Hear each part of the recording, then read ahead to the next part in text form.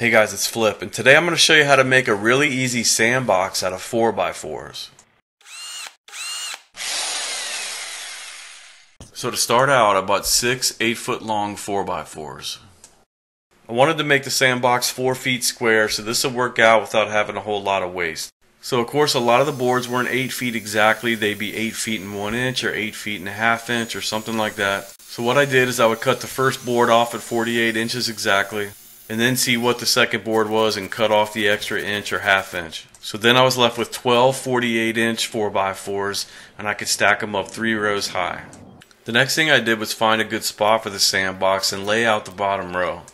This is just to give you an idea where you need to make your outline to dig out the grass. So I used the shovel and went around the outer edge and marked where I would need to dig out. Then I moved that bottom row out of the way and started to dig out the area. This will allow me to get the sandbox sitting on a much more level surface. Now you can just set a sandbox right on the grass if you have a good flat spot, but my yard's kind of a hill, so I wanted to dig it out so I could get it level. So I just used a level to check it and then just tried to dig away at the high spots until I could get it as level as possible. Then I decided to put about 1.5 bags of sand down under everything as a base layer. This is mainly just for around the outer edge to sit under the bottom row to help me get it level. I'm going to attach these boards together with 5.5-inch lag screws. The first thing I'm going to do is use a spade bit that's bigger around than the head of the screws and the socket I'm going to use to drive them in to make a hole to countersink the screws into the wood. Then I'll use a regular drill bit to make a pilot hole.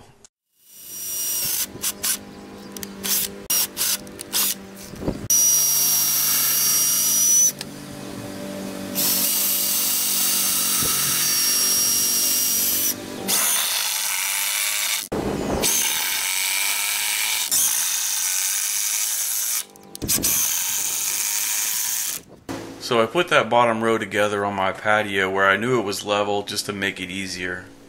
Then I moved it over to my spot I had dug out and tried to get it level on the ground. I added more sand to the low spots and hammered down the high spots with a rubber mallet. So now it's time for the second row. For this corner, we're going to slide this board down to overlap that seam and do that same thing all the way around, and that's going to make our corner stronger. For the second and third rows, I attached the screws through the top, but using the same method. Making a countersink hole with a spade bit, drilling a pilot hole with the regular drill bit, and then driving in the lag screw with the socket on an impact driver. Then I put some landscape fabric down in the bottom of the sandbox.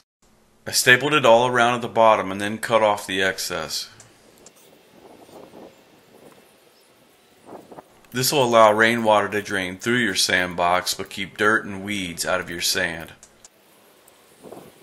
Before attaching the top row, I went ahead and gave the top and the corners a good sanding with an orbital sander. Hopefully this will limit any splinters in little one's fingers. Then I went ahead and attached the top row the same as the second. Now as far as the lid goes, if you want to keep the cats and the debris out of your sandbox, there's a lot of ways you can go.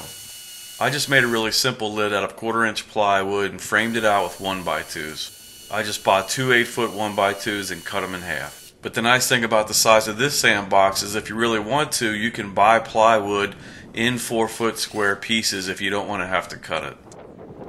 But I bought an 8-foot piece and cut it down just so I would have some extra. Then I put a couple handles on the frame to help my girls slide it off. That was my main goal, was just to keep the cats out, but to keep it light so my girls can slide it off. And here's my just turned 5-year-old sliding it off with no problem. I'll probably put some exterior paint on this eventually and maybe even drill some holes in it to help rainwater drain so it doesn't pool up and warp it too fast. But you could just do something as simple as a tarp if you really wanted to. And if you have any good ideas for a lid, drop it in the comments below. I'd love to hear about it. But here's the best part, letting the little ones see it for the first time and getting dirty. So hopefully this video helped you out. If it did, hit that like button and give me a subscribe. It would really help my channel. Thanks for watching.